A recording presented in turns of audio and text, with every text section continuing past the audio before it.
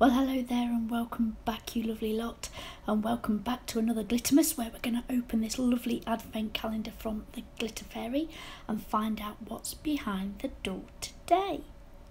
So we're on day 8 today, and here we have it. Little wiggle, come on, here we go.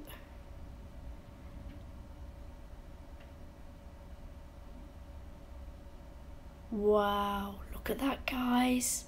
Look at that. It has butterflies, it has shards. It is gorgeous. So I couldn't make up my mind whether this was blue or lilac. And I think it depends on the light and how it catches it. So they are very similar on the colour scale. But the more I look at it, the more I'm going to go for lilac. The more I was putting it on, the more I thought the lilac. And it has the most gorgeous little butterflies in. And lots of shards. Oh, it was absolutely brilliant. I am loving these glitters. So as always, I go in with a small bead of clear acrylic on that plastic tip. That helps me to release those beads of glitter from the brush onto the tip. Working in small beads, patting it down, making it flat, and making sure I've got coverage.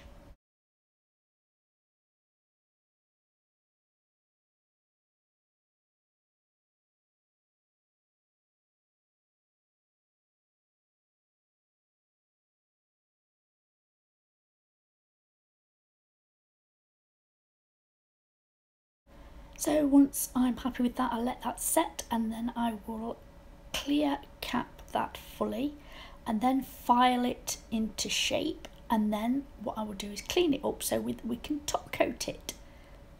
So I'm going in with the top coat, and look at that baby shine. It is stunning. So give that a full cure. Look at it, look at it. Anyway, so we're going to be using nails and the Kylea Wherry 3D brush, and today I'm going to attempt my very first 3D bow. Now, while I was waiting for the glitter to set, and then I encapsulated it and I waited for that to set, I got a tip out and I had a little practice first, and then I did this. So is that my first attempt or my second? I'm going to go for my second because I did practice first. And I saw where I was going wrong. So when it came to actually doing it on here, it helped to know. So you put down, I double dipped first. So I went into white and I went into that purple from Nails. And I put a small bead down and I wait for the bead to stop being shiny. Once the shine goes out of that bead, that's when I start to play with it. And what I'm doing is going from the side of the bead and I'm making a triangle, and then I'm pushing it in from the side. So put that bead down. As it starts to manoeuvre slightly, I'll just start to shape it in the fact that I want it flat and I want it in a triangle. But I'm not going to start doing the bow bit with it till it starts to get a little bit matte. So then I start to push it in from the edge and then curve it round with the tip of my brush to get the sort of shape that I want. And I'm looking at it from all angles, I'm just checking it.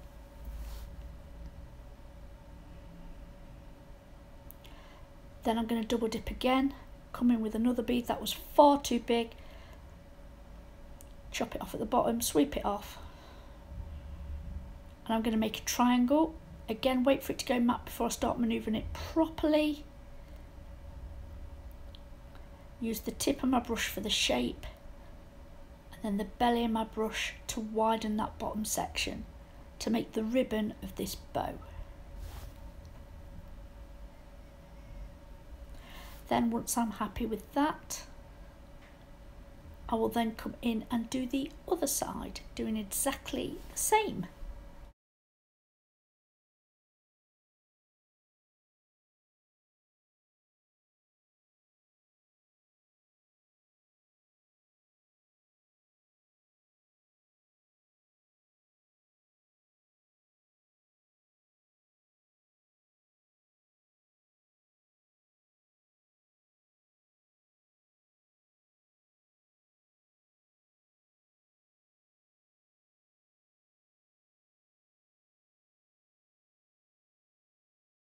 So once I'm finished with both the ribbons on that, I'll then come in with another bead and I will do the little knot between the two bodies of that bow.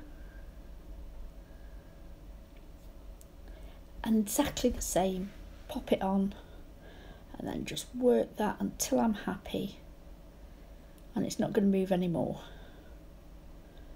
And then that's it, guys.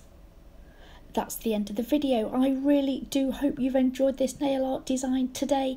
If you have, please give me a thumbs up, and if you're not subscribed already, I would love it if you would. Thank you for tuning in today. I'll see you tomorrow, guys. Bye.